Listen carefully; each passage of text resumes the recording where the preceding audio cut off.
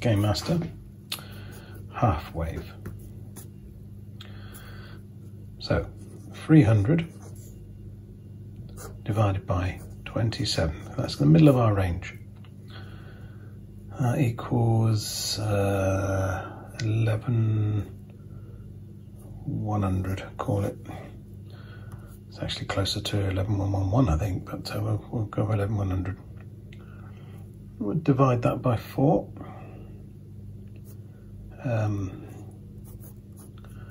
And that will give us, gosh, 277, something like that. So we'll times that by 2, and that will give us our half wave. So we need, right, top element equals 277 meters. Okay, bottom element equals 277 meters, and then we need a coil, which is a choke, which will also equals 2.77 meters. All right, and then that will obviously go to the radio. And that would be our half-wave GainMaster. It's also known as a T2LT.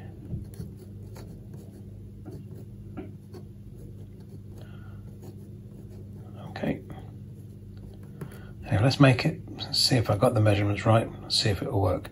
I may have to divide these measurements by an additional 0.93 for the velocity factor. I'm not sure yet. We'll see whether or not we need to do that, and if we do, then obviously we can cut it. It's easier to cut it down than it is to make it longer. So let's make it to this length first, and then we can start to see whether or not we need to cut back here and here, or whether or not we've actually got it right the first time. Okay, let's go for it.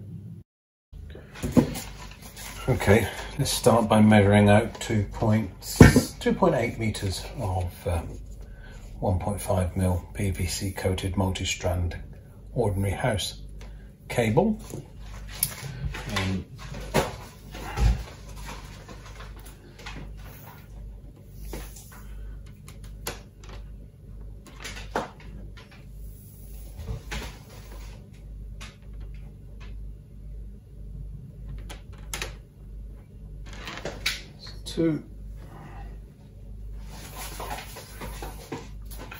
We said 2.8, didn't we?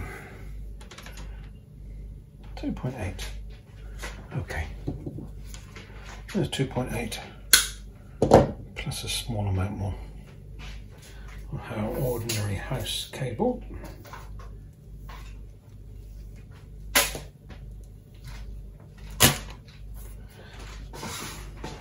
Now what we need to do is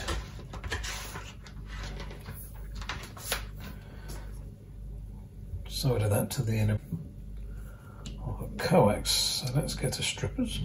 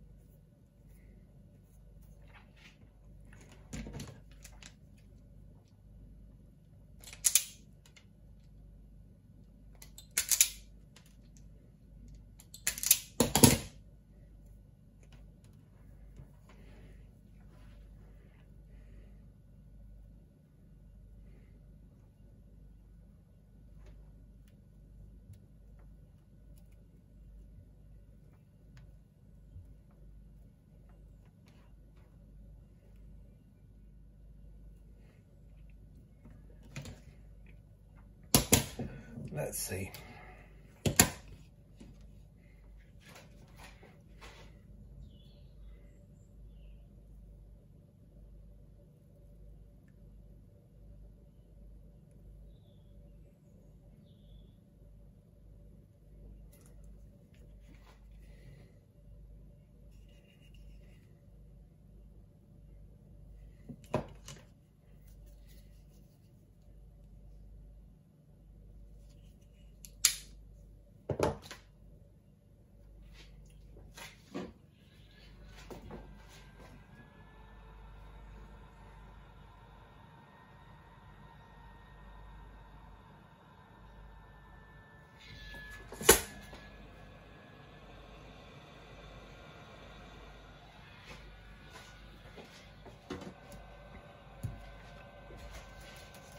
Okay.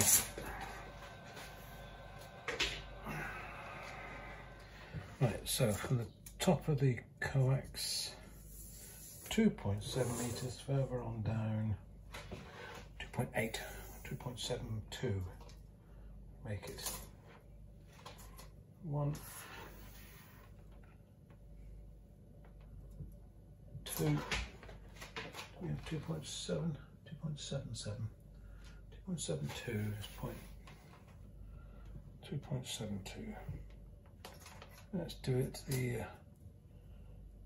108 inch, 2.72. So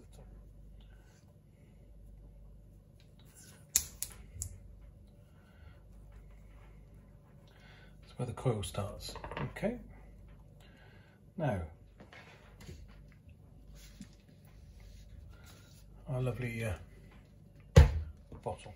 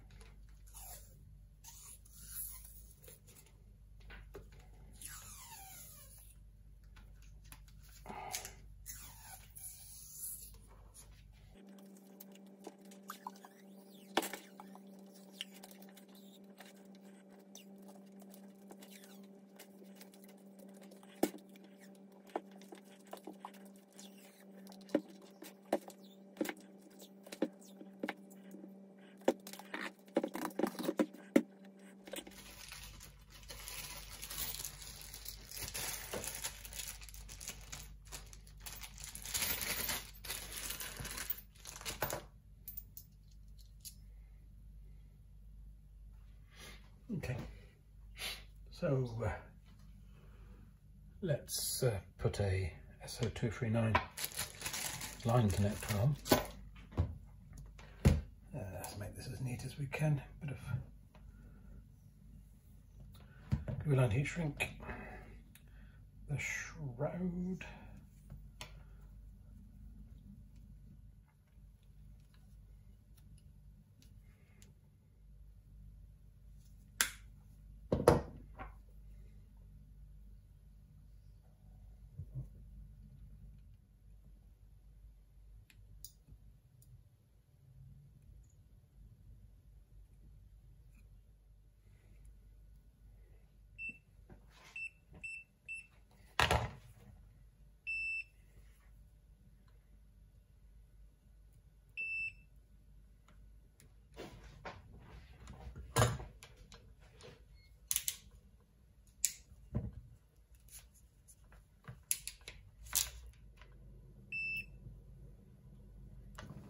So exactly the same as we did with the 5/8 wave version of the GainMaster. This is the half-wave version. It's a very simple T2LT antennae. Basically we have 2 meters and 72 centimeters of 1.5 mil multi-strand copper cable connected to the center core of the coax, and from the bottom of this join back down the coax we've measured 2.72 meters, or 2 meters 72 centimeters, down the coax until we get to the top of our air choke or coil. This is a 16-turn coil, which is just slightly over a quarter wave, again 2 meters 77 centimeters in length, coiled on a 66mm former, 16 turns, and then terminated on the end with a inline SO239 connector. So that's it. It's as basic as that, which we should now put on a DX commander and see how it works.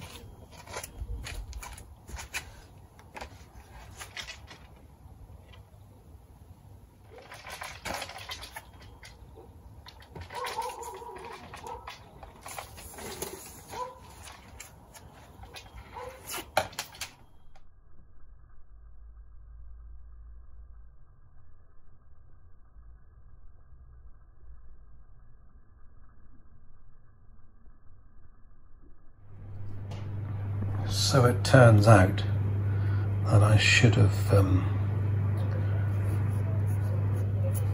times that by 0.93, which would have given me the correct size. Oops, can't.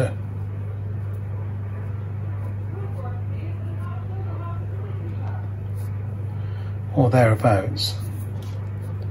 Probably more like 253, but that's close enough.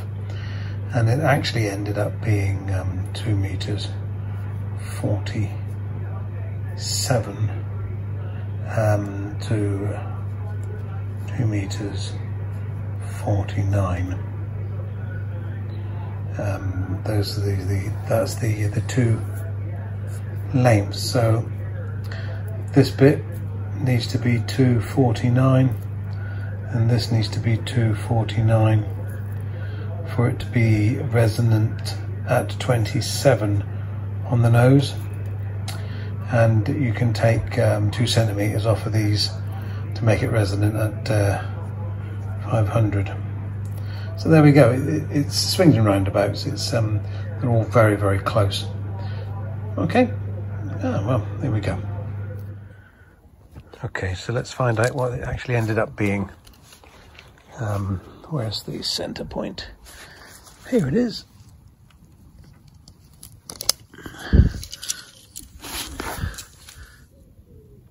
Two meters 47. Okay. Driven element 2 meters 47. 2 meters 50. So 3 centimeters difference. Single take. Straight down to the MFJ. So